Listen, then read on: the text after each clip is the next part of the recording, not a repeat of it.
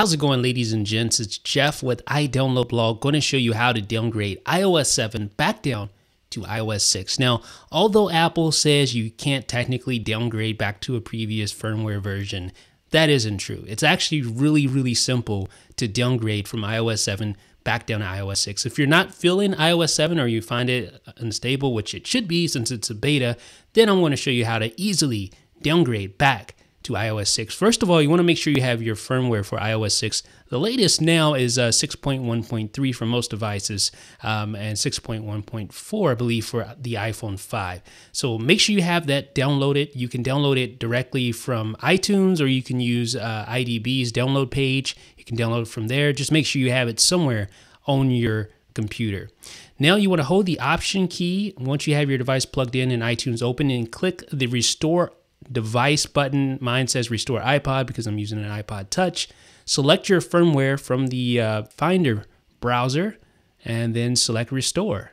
That's it. So that's pretty much all there is to it. I mean, it's really simple.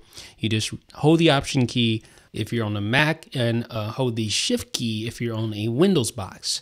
But that's it. I mean, the restore is started. It's going to complete here in a second. I've obviously sped this up a little bit just to get through it for you guys, but the restore process is super simple.